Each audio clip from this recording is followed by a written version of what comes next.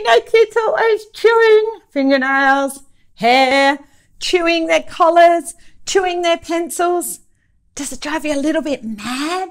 Well, it's up to you. Some people don't mind, but some people would prefer kids didn't chew their collar and it all ends up all drippy and chew their pens and pencils. Actually, that can be quite dangerous.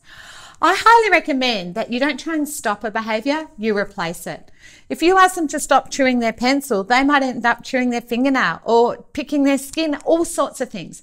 Because you can't stop a behaviour, you can only replace it.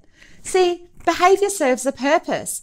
And the kids that I work with chew to help regulate. Sometimes they chew to focus. So I highly recommend you think, what would you prefer they chew? We have a range of fabulous products. You can put on pencil toppers. You can give them a necklace to chew. You can give them just a drink with a straw. There's so many things. Or you might send children on crunch breaks to help them by giving them something to chew. So if you know kids who chew, think, what are you happy to replace it with? Please don't ask them to stop because they're actually doing it to help them self-regulate.